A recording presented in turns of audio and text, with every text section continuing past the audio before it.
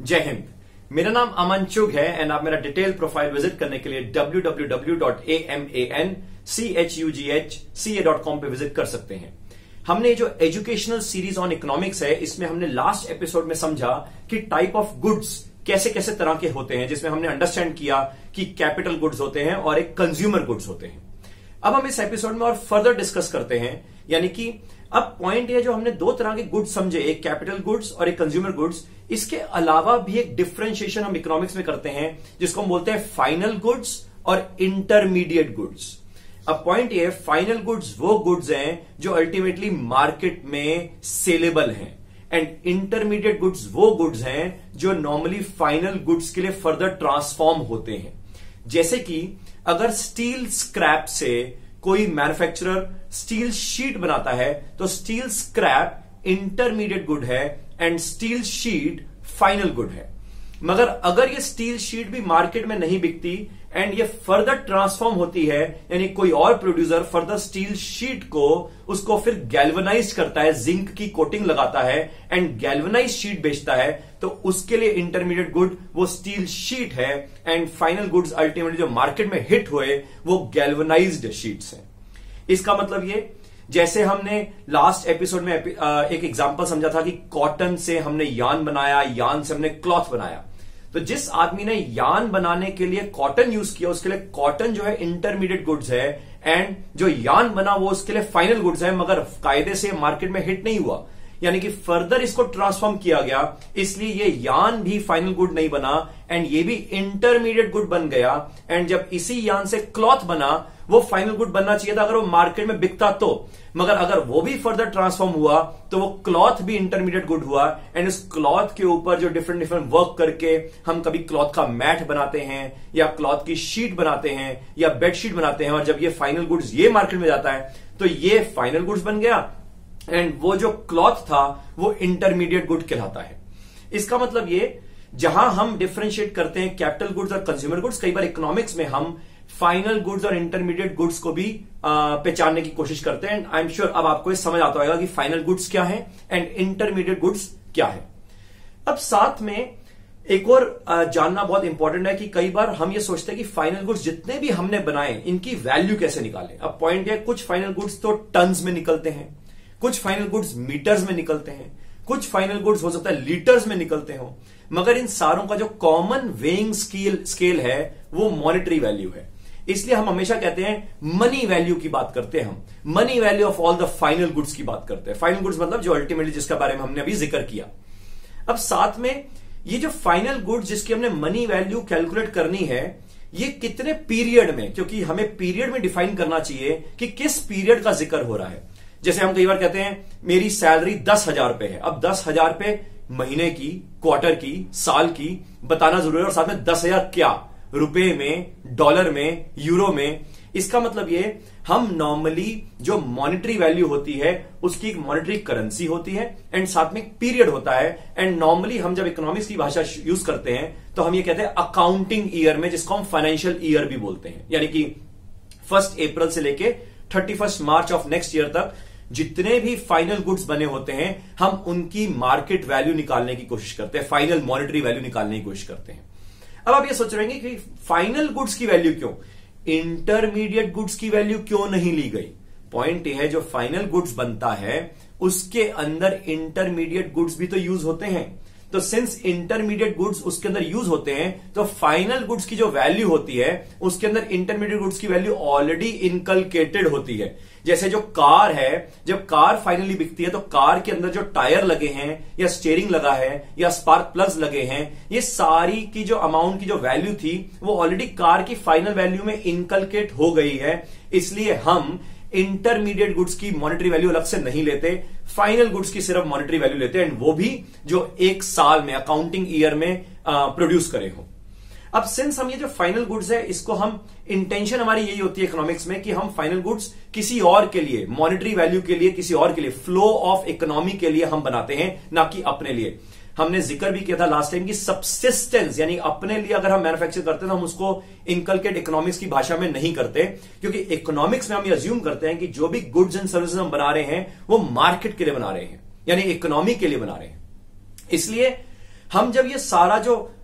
Final goods की जब हम वैल्यू निकालने की कोशिश करते हैं, हम ये कहते हैं कि अल्टीमेटली जितने भी गुड्स हमने प्रोड्यूस करे हैं उसकी जो वैल्यू है यानी कि मॉनेटरी वैल्यू है वो एक पीरियड में हम इसकी नॉर्मली इंपॉर्टेंस अलग मायने में समझते हैं। अब कायदे से एक और कॉन्सेप्ट है जो नॉर्मली इकोनॉमिक्स में यूज करते हैं जिसको हम बोलते हैं फ्लो और स्टॉक। अब पॉइंट है फ्लो का मतलब एक एग्जांपल समझते हैं, जैसे एक टैंक है, उस टैंक में पानी जो बह रहा है वो है फ्लो, मगर टैंक में जितना पानी इकट्ठा हुआ है उसको बोलते हैं स्टॉक। अब कायदे से जो कैपिटल गुड्स होते हैं जिसको हम इन्वेस्टमेंट गुड्स भी बोलते हैं, क्योंकि कैपिटल गुड्स वो गुड्स हैं जो नॉर्मली बिजनेसमैन यूज करता है फर्दर प्रोडक्शन करने के लिए, and consumer goods normally consumers use करते हैं अपने आप के लिए सेटिस्फेक्शन करने के लिए डिमांड्स एंड वांट्स की। यानी कि जो कैपिटल गुड्स हैं उसको हम इन्वेस्टमेंट गुड्स भी बोलते हैं क्योंकि फर्दर ये production of goods and services के लिए यूजफुल रहता है। एंड जो कैपिटल गुड्स है वो फ्लो में एक ही बार आता है मगर कई साल तक वो स्टॉक में रह सकता है। समझिए एक हमने बिल्डिंग बनाई या हमने डैम्स बनाए, रोड्स बनाई, ये सारा जो है कैपिटल गुड्स है, या किसी ने मशीनरी इंस्टॉल करी अपनी फैक्ट्री में, वो मशीनरी उसके लिए कैपिटल गुड्स है।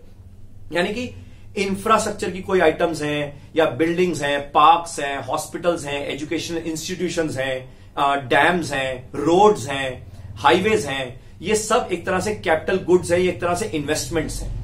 एंड ये फर्दर इकोनॉमी को प्रोस्पेरिटी की तरफ लेके जाते हैं। अब पॉइंट ये है कि अगर कोई मशीनरी लेटर से किसी फैक्ट्री वाले ने इंस्टॉल करी है और वो मशीनरी की वैल्यू 100 रुपीज से जब वो खरीदी गई थी तो उसकी वैल्यू हर साल के एंड में जब वो स्टॉक के तौर पे काउंट होएगा उसकी वैल्यू सेम नहीं रहेगी, क्योंकि मशीनरी की यूसेज के कारण या टाइम के कारण या टेक्नोलॉजी पुराने होने के कारण उस मशीनरी की वैल्यू धीरे धीरे करके डेप्रिशिएट होती है।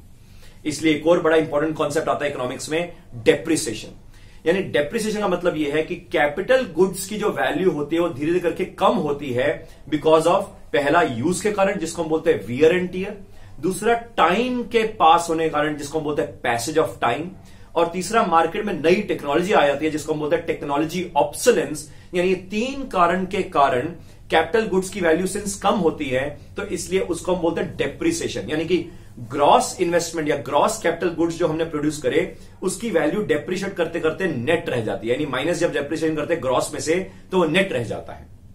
इसका मतलब ये कि जब भी कोई कैपिटल गुड्स प्रोड्यूस होते हैं किसी इकोनॉमी में, जरूरी नहीं है कि वो सारे के सारे कैपिटल गुड्स पुराने कैपिटल गुड्स के स्टॉक में फ्लो के तौर पे ऐड हो गए। यानी अगर पहले जो वर्थ ऑफ मशीनरी थी 100 रुपीज थी और इस साल हमने 200 रुपीज की मशीनरी प्रोड्यूस करी तो ऐसा नहीं है कि उस इकोनॉमी में 300 रुपीज की मशीनरी हो गई, क्योंकि पिछले साल की जो 100 रुपीज की मशीनरी थी वो इस साल डेप्रिशिएट होकर हो सकता है 80 रुपीज की रह गई हो, एंड 80 रुपीज प्लस 200 रुपीज की जो इस साल प्रोड्यूस करी, यानी कि इस साल के एंड में जो स्टॉक रहेगा वो 280 के ऊपर डेप्रिशिएट होकर उसकी वैल्यू रहेगी, ना कि वो 100 ओरिजिनल वाला और फिर 200 इस साल वाला। इसका मतलब ये हर बार के कैपिटल गुड्स का जो स्टॉक हम कैलकुलेट करते हैं वो अल्टीमेटली डेप्रिशिएट होता है, एंड इसलिए हमको बोलते हैं कि ग्रॉस इन्वेस्टमेंट जो थी उसमें से डेप्रिशिएशन लेस होती है और नेट इन्वेस्टमेंट रह जाता है। यानी stock normally value of capital goods at a given point in time की बात कर रहे हैं हम, और फ्लो नॉर्मली उस साल कितने गुड्स एंड सर्विसेज प्रोड्यूस हुए। इसका मतलब ये कैपिटल गुड्स नॉर्मली फ्लो में तो एक ही बार रहेगा मगर स्टॉक में एक से ज्यादा साल भी रह सकता है। अब मुद्दा यह है कि इकोनॉमी में नॉर्मली अगर मेरे को प्रोडक्शन करनी है तो प्रोडक्शन में दो तरह के गुड्स कर सकता हूं, एक कंज्यूमर और एक कैपिटल गुड्स। अब कैपिटल गुड्स का फायदा यह है कि कैपिटल गुड्स अगर मैं आज बनाता हूं तो उस कैपिटल गुड्स से फर्दर और प्रोडक्शन एनहांस हो सकती है, मगर अगर मैं कैपिटल गुड्स ज्यादा बनाता हूं तो कंज्यूमर गुड्स ज्यादा नहीं बन पाएंगे, और अगर कंज्यूमर गुड्स आज ज्यादा नहीं बना पाऊंगा तो महंगाई बढ़ जाएगी। तो इसलिए इकोनॉमी में हमेशा ये दिक्कत जरूर रहती है क्योंकि रिसोर्सेज हमेशा लिमिटेड रहते हैं, तो इकोनॉमी ये सोचती रहती है, गवर्नमेंट ये सोचती रहती है, या इकोनॉमिक पॉलिसी मेकर्स ये सोचते रहते हैं कि हम कैसी इकोनॉमिक पॉलिसी बनाएं कि क्या हम कंजम्पशन बेस्ड इकोनॉमी के ऊपर जिक्र करें यानी कंज्यूमर गुड्स के ऊपर फोकस करें, या हम इन्वेस्टमेंट बेस्ड इकोनॉमी के ऊपर जिक्र करें यानी कि हम कैपिटल गुड्स को और बढ़ावा दें। एंड इसी जद्दोजहद में नॉर्मली इकोनॉमी कंफ्यूज रहती है कि कंजम्पशन बेस्ड इकोनॉमी रखेंगे तो आज तो इकोनॉमी फटाफट भागेगी, मगर धीरे धीरे करके वो इकोनॉमी कभी भी टेक ऑफ नहीं कर सकती, एनहांस नहीं कर सकती। एंड अगर हम कैपिटल गुड्स को आज ज्यादा प्रोड्यूस करेंगे तो फ्यूचर में तो डेफिनेटली टेक्नोलॉजी बेटर होएगी, इंफ्रास्ट्रक्चर बेटर होएगा, कैपिटल गुड्स बेटर होंगे, अच्छी तरह की मशीनरी बेटर होएगी, तो उससे गुड्स की क्वालिटी, ड्यूरेबिलिटी एंड शायद वॉल्यूम ज्यादा बन सकता है। यानी इकोनॉमी का टेक्नोलॉजी शिफ्ट हो सकता है, इकोनॉमी का जो परफॉर्मेंस है वो शिफ्ट हो सकता है अपवर्ड, मगर टेम्परली हो सकता है कंज्यूमर गुड्स सिंस नहीं बना पाएंगे तो कंज्यूमर जो है वो सफर कर सकते हैं। एंड यही डिसीजन में नॉर्मली इकोनॉमिक पॉलिसीज डिसाइन होती हैं। जैसे कि इंडियन इकोनॉमी में कई सालों से, पिछले कुछ सालों में कंजम्पशन बेस्ड इकोनॉमी चली, जिसके कारण हमें दिखता रहा कि मार्केट बहुत अच्छे तरीके से चल रही है, मगर ऑल ऑफ अ सडन अभी पिछले 3-4 साल से गवर्नमेंट ने इसको इन्वेस्टमेंट ड्रिवन करने की कोशिश करी। अब जैसे ही आप इन्वेस्टमेंट ड्रिवन करने की कोशिश करेंगे तो इकोनॉमी में कंजम्पशन ड्रिवन में चैलेंज आएगा। एंड हम देख सकते हैं कि आज के दिन में इकोनॉमी में थोड़ा स्लो डाउन दिख रहा है। इसको हम मेरे ख्याल से प्रैक्टिकली और बेटर समझ पाएंगे लेटर ऑन, जब हमें ये theoretical educational series on economics समझ आएगी। एंड अगर आपने पिछले एपिसोड्स नहीं देखे हैं, मैं रिक्वेस्ट करूंगा कि आप पिछले एपिसोड्स भी देख लें एंड कोई भी क्वायरीज है आप पूछें ताकि हम उसके ऊपर रिप्लाई कर पाए। पिछली एजुकेशनल सीरीज को इनफैक्ट देखने के बाद आपको ये एजुकेशनल सीरीज भी समझ आएगी। In fact educational series on accounts भी हमने ऑलरेडी बना रखी है। आपको अकाउंट्स और इकोनॉमिक्स हमेशा फाइनेंशियल वर्ल्ड में बहुत जरूरी है समझ आने के लिए, चाहे आप फाइनेंस बैकग्राउंड के हैं या फाइनेंस बैकग्राउंड के नहीं हैं, चाहे आपको फाइनेंस में इंटरेस्ट है चाहे आपको फाइनेंस में इंटरेस्ट नहीं है।